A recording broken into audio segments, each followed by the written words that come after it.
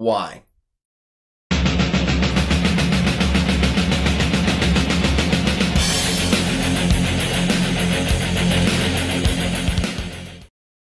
Moonfall. So Moonfall is the newest disaster movie from Rolen Emmrick, the same guy that brought us Independence Day Resurgence, We Don't Talk About That One, and of course, 2012.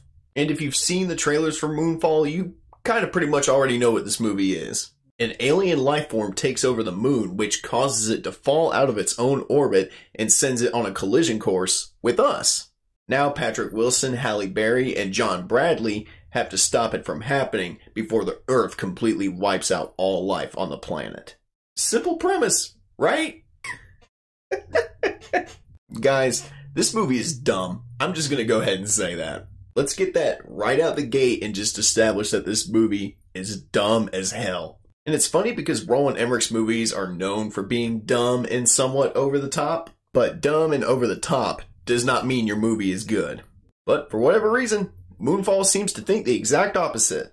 But for whatever reason, Moonfall tries to disregard the over-the-top factor and just ramps up the dumb and stupid by like 1,000. This movie had probably about maybe 15 minutes worth of shit being destroyed.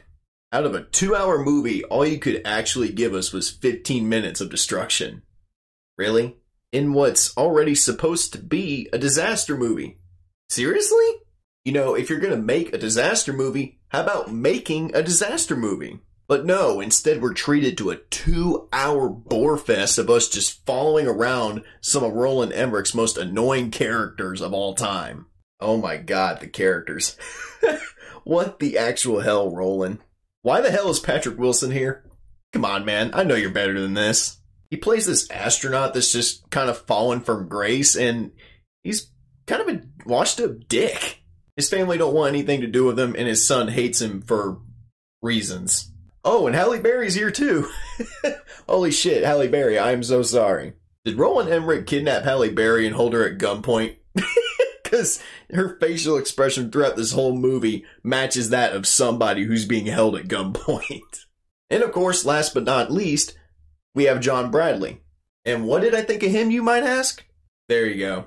It's almost like they took Jeff Goldblum's character from Independence Day and just made him even more over the top to the point where he's just really annoying. He plays the conspiracy theorist type character that's pretty much right about everything that's happening in this movie.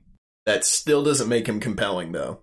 All of these characters are just lame and lifeless. You don't care about them or their personal problems or how this whole moon falling out of orbit situation is affecting them.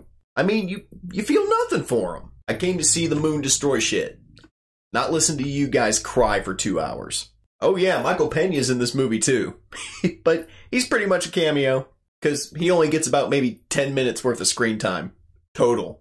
Also, the conflicting tones of this movie just completely take you out, even more than you already are taken out. At times, it felt like this movie was trying to be, you know, a serious character drama, but at the same time was also trying to be an awkward comedy.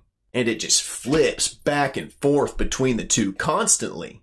I mean, you have characters saying shit like, God help you if you're wrong. God help us all. And then you got John Bradley in space going, what? My phone was on airplane mode. Haha, real funny guys, I was really entertained. It's conflicting tones and dialogue like that that just confuse me as the movie goes on. Also, if you're going to see this movie because of science, don't even bother.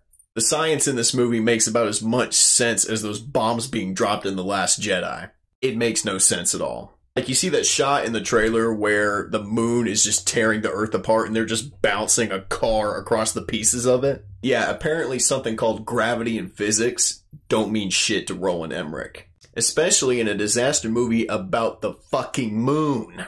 It's just sloppy and lazy and once again, makes no fucking sense. I'm going to give a minor spoiler warning right here, which I wouldn't even call it a spoiler warning because I don't think anyone's going to go see this movie. But there came a point during the movie where I went from just being mildly annoyed by everything that was going on to just being pissed. And I mean super pissed too. I mean, I feel like this movie insulted my intelligence in a way. And I think it happened somewhere right where the third act began.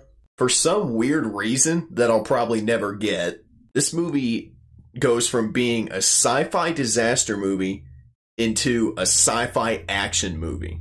Like, they get to the moon where I said, you know, this alien has taken over it.